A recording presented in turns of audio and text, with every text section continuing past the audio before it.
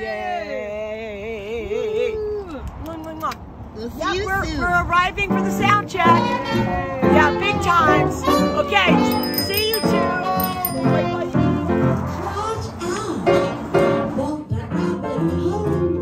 Most of it was underground.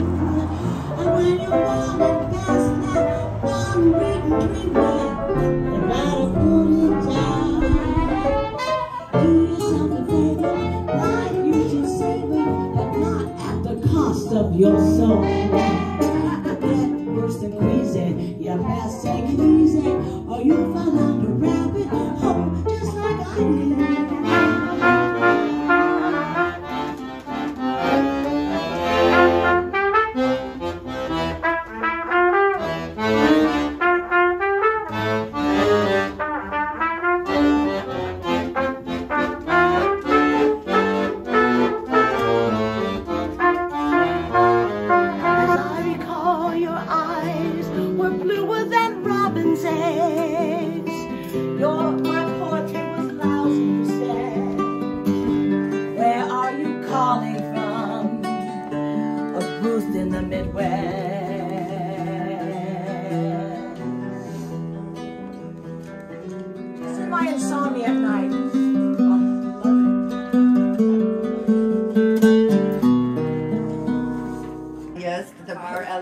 Duelo, Mr. Bolger here, which is now Pacific Residence Theater, and how did you get interested in playing the accordion? Well, I was kind of forced into it. I had a high school rock band.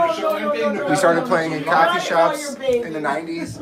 We had a manager, and he owned an accordion. He just basically handed me an accordion and said, "Figure this out." I learned to play piano originally, and then I took up trumpet. And so accordion came to me in high school because of this high school rock band. And yeah, it was an employment opportunity. We started playing coffee shops. They're like, no more Rhodes, no more vintage keys. That stuff's too big. And we went acoustic, which was kind of the trend back then. Coffee shops were kind of new in the 90s, and so we were hitting the scene, as it were, playing acoustic, rock in coffee shops. So what was the first song that you learned to play on the piano and also on the accordion? On the piano I was classically trained, Clementi, Bach, Mozart, But the accordion, it was all the repertoire we were working on in that band, which was a lot of originals, a lot of Bob Marley, a lot of Bob Dylan. It was kind of all over the map. We played some Grateful Dead too. And how did you meet Miss Suzy Williams and begin to perform with her? Well, we've been kind of swimming in the same circles in LA here for a number of years. She used to come to the shows I used to do at Casa Del Mar with Leftover Cuties. And yeah, one thing led to another, and kind of throughout the pandemic, we started playing together. Actually, with Steve Weisberg, I would back her up in that band. I was in Steve Weisberg's band for a while. And she would be a guest vocalist. So we were always connected. Childhood memory playing music. I think one of my favorite memories was in high school when my high school rock band, the one that introduced me to the accordion, played at the Topanga Canyon Reggae Fest at the Bulgar Theatricum Botanicum. That was like the pinnacle of our band. We hired a horn section. I wrote all the parts for the horn section. And it was a really great performance. And then sadly the band kind of fizzled out after that. Botanicals is where they perform Shakespeare, is that correct? It is, but they did do this cool little reggae fest. Okay, so you were, wonderful. So you guys did a reggae fest in the Shakespeare Theater? Yes. Amphitheater? Uh-huh.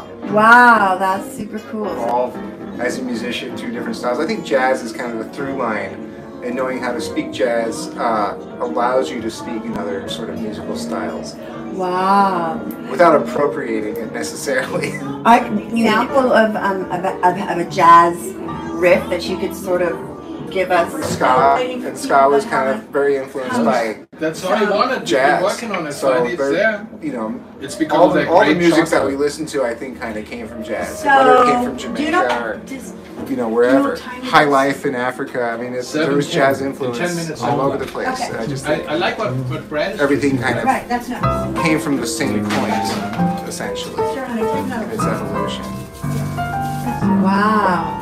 That's lovely. Thank you for explaining. Jazz to be like urban folk music. Classical music, which is basically put music in front of a musician and they can read it, and it's all sort of finite. You know, it's what's on the page and how you interpret it. And folk music is the other tradition where it's like passed down and it's didactic. And jazz kind of skirts because, you know, there's very advanced jazz and great composers in jazz and great written music in jazz, but what's taught to jazz musicians is how to sort of react to music when it's happening and to use their ears. Rock and roll, and you know, you wouldn't be. The Rolling Stones don't just sit there and read music off the music stands. Influential jazz musicians. Yeah, I loved Gil Scott-Heron. I got to see him quite a few times. Wow. Yeah, Cool. he's great. He's very influential. What is his sound? Well, he's kind of like the father of hip hop. I mean, he was a spoken word poet. You know, yeah, Hugh Masekela, African trumpet player, also a great vocalist. Did you say trumpet player? Trumpet. Yeah, Okay. yeah. He was an influence. There's a trumpet player right here behind you. That's right. I don't know if that's a theatrical picture, but I don't know either, but it's really interesting. He's another jazz trumpet player. So Sun Ra. So these are all jazz reggae? No, not really reggae artists, but I'm more of a jazz guy. Like that's the music I truly buzz on. But like I said, it has opened doors to so many other styles. When you come in to play, okay? Lovely. What about reggae? Could you give us one of your favorite Oh man, reggae these chocolate artists? things. Jimmy Cliff. Ooh, I love Jimmy Cliff. What's the song that goes, they're waiting for you up in the sky with apple pie. I can't think of it right now. Okay, next question if I may. If you could think of 3 words to describe music, how music makes you feel. Music is a very expressive art form, so it can make you feel a lot of ways, to be honest. You feel relaxed and excited depending on the vibe. I mean, it can make you feel a whole range of emotions, so it's making it makes me excited.